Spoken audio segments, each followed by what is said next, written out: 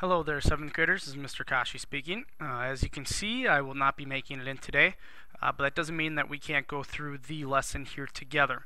Our schedule for today is up on the board.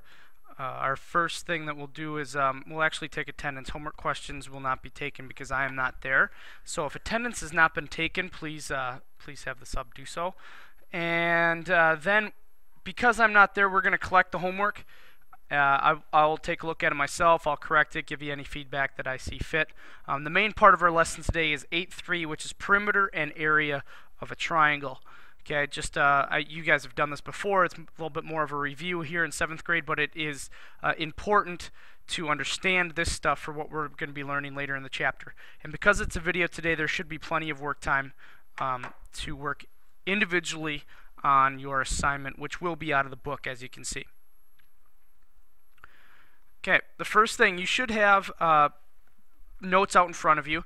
If there's any time that you need to have the video stopped so you can copy down notes, please do not hesitate to raise your hand. Have the sub stop the video so you can copy down what is needed. Today is on 8.3, area and perimeter of a triangle. So the first question I have to ask is, what is a triangle? We have to really think about what a triangle is from a different angle than we're used to. We can't just think of it as 3 sides and 3 angles and this polygon.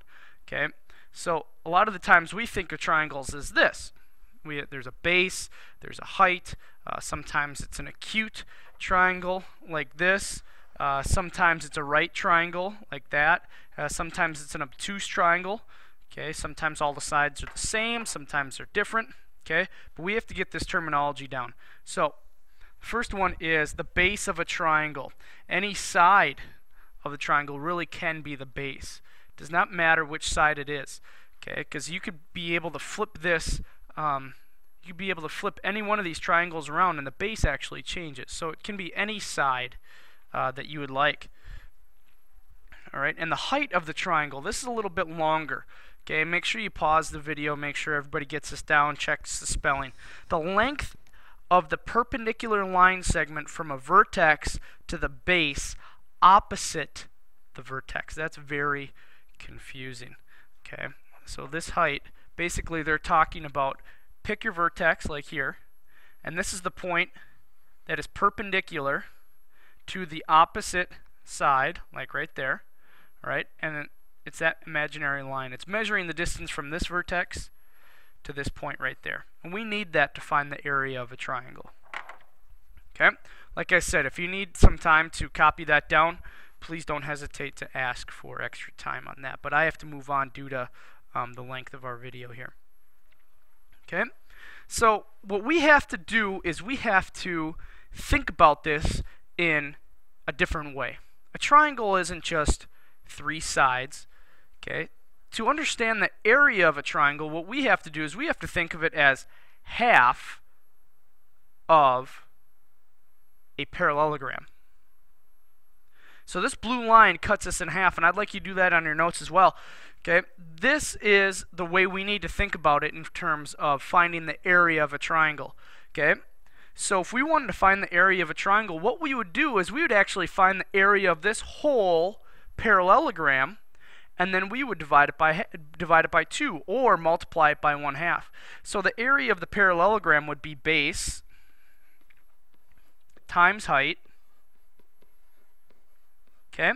But that's the whole parallelogram. What we have to do is we have to multiply it by 1/2.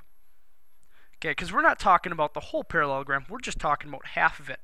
Some other ways that you could write it.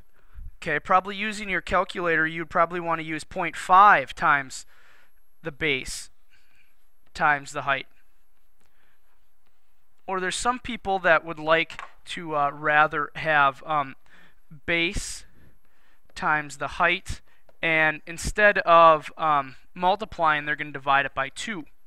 Any one of those will work. I like the 0.5 because usually I'm using my calculator to calculate the area of a triangle anyways. But 0.5 times the base times the height, 1/2 times the base times the height divided by 2 are all going to give you the correct answer. So moving on down here, I'll leave that one of the forms for you up there. Finding the area of a triangle. Right here, the area, remember, it's 0.5 times the base times the height. So we have to take our base, in this case, which is 8. We have to take our height, which is 5 feet. And if we're finding the area, we don't really need these two. All we need is the base times the height. So what we would punch into our calculator is 0.5 times 5 times 8. But now I could probably do this one in my head. I know that 5 times 8 is 40, and I know that half of 40 would equal 20. Now remember, we were talking about an area here, and so our area would be square feet. 20 square feet would be the area of that triangle right there. Okay.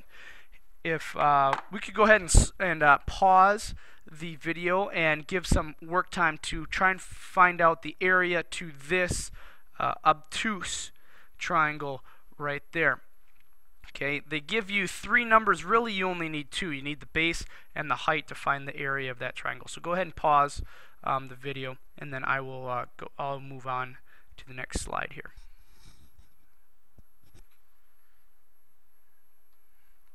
All right, moving on. These are not clicker questions today. These are not clicker questions today. These are just going to be flat out, because I'm not there, we can't use the clickers.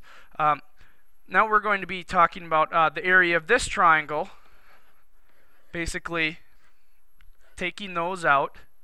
Okay, so the area of this triangle would be 0.5, or half, times 36 times 12. This one you're probably going to need your calculator with. Okay, a little bit higher numbers there. So if we were to plug in 0.5 times 36 times 12, we would get an area of 216 square meters. 216 square meters. All right. Moving on. This triangle down here, we would like to find the perimeter. Okay, so once again, they give us a little bit more information than we need to know.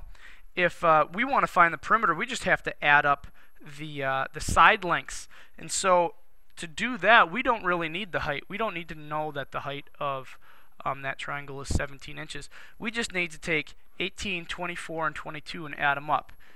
18, 22, 24. Now you can take a calculator, but I can find out that that's 40, and 40 plus 24, that's going to be 64. 64, and that is just going to be in linear inches. Linear inches. We're actually just calculating the linear length of all 3 of those side lengths added up. So we would just take those, 18 plus 22 plus 24, and I know you all have done that in the past. Perimeter is a little bit easier. You guys really understand how perimeter works.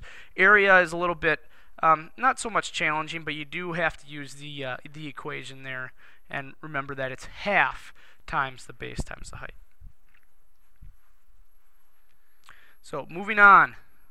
Our assignment is as follows. Okay, so you guys should have absolutely plenty of time to get this at least started in class, if not finished. So it's on page 286. Our main dish today is problems 8 through 16, and you have to choose 4 or more evens. The side dish today is going to be 18 through 26. Choose 4 or more evens there as well, and your dessert is numbers 28 through 32, and choose 2 or more evens for that as well. All right, I'll be taking plenty of questions when I get back. Make sure that if you need to go back on this video, please ask the sub to rewind and maybe go over another part that you didn't really understand. But other than that, please have individual work time for the rest of the hour. I will see you when you get back, and make sure to keep your stick on the ice.